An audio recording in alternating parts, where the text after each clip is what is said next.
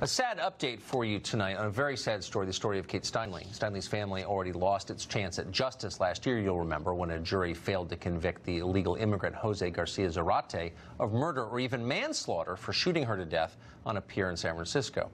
Now federal judges are doing their part to inflict even more pain on Steinle's family and to make a mockery of our laws. Just on Friday, a California appeals court threw out Garcia Zarate's only conviction. That was for being a felon in possession illegally of a firearm. Now, he is a felon, and he was carrying a firearm. Nobody disputes that. Instead, the court found a legal technicality to throw out the conviction.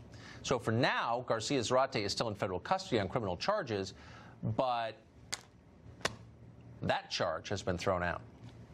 We've learned a lot about the priorities of the ruling class in this case. Jose Garcia Zarate was deported from this country 5 separate times. He was a convicted felon. He had been arrested multiple times on drug charges, including just months before he murdered Kate Steinle. And when those charges were dropped, he was simply released instead of being kicked out of the country. Again, deported 5 times. So Kate Steinle's death never should have happened. We knew that. But it did happen because powerful people in this country won't tolerate even dangerous criminals being kept out of this country. They are so extreme, and they've become this way. They weren't always this way, but they've become so extreme on the left that not only are they unwilling to stop a murderer, they're unwilling to punish him after he's been caught. That can't continue. Meanwhile, in a related story back near the nation's capital, authorities in Montgomery County, Maryland, right outside the D.C. line, have arrested yet another illegal immigrant for another violent sex crime against another child.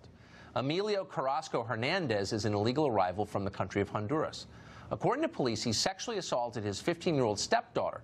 Carrasco Hernandez is the 7th illegal immigrant arrested for a sex crime in Montgomery County just since July 25th.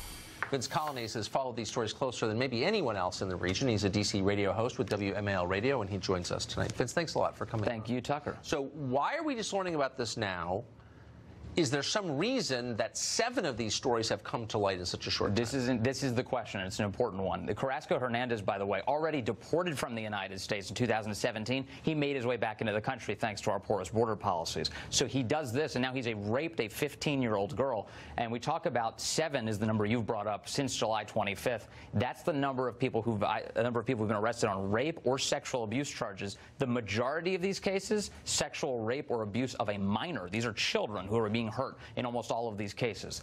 The reason why we're all of a sudden finding out about this concentration of stories is not that this is a new phenomenon.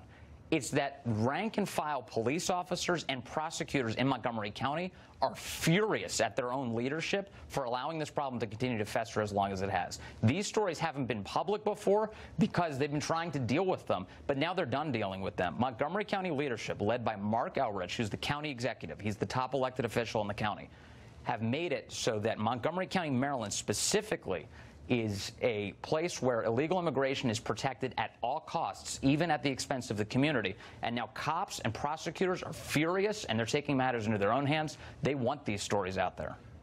God bless them for doing that, because by publicizing these crimes, really that's the only recourse I think that people have.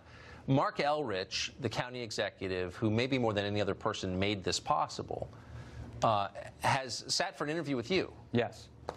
What was his explanation for this? He doesn't have explanations. He blames a lot. He points fingers at the federal government for allowing illegal immigrants to be in the area. He says that illegal immigration shouldn't even be considered a problem. And when I posed questions to him about all of this, he responded to me, well, what do you think we should do? Deport all illegal immigrants? And my response to him was really simple. If you don't like the laws of this country, work to change them. But in the meantime, enforce them. And that's not what they're doing in Montgomery County. And in fact, in late July, he passed an executive order codifying what was already heading in this direction in that county, saying, if you're a county official, you are not allowed to inquire about immigration status. You are not allowed to allow federal agents into jails in Montgomery County. The feds have to stand outside and catch these guys when they're coming out of the jail. Actually, it makes it a more unsafe environment to have somebody ejected into the public and then caught by the feds rather than a peaceful prisoner transfer. The feds have probable cause to make these arrests. They're issuing detainers because they've already done the research into establishing this is somebody we believe to be illegally in the country. Montgomery County is saying, we're not going to work with you. I'll tell you, here's one story that I was so stunned by. I was talking to one source that said, inside of these jails, they've gotten calls from feds who say, that guy's MS-13. Do not release him. And then they release him. They don't have an address on file, and he looks at these jailers in the face, he'll smile, and he'll walk right out the door. Meanwhile, children are raped. Even in a left-wing county like Montgomery County, you have to think there are people, Democrats, who think this is too much. This is, and they do. I'm glad.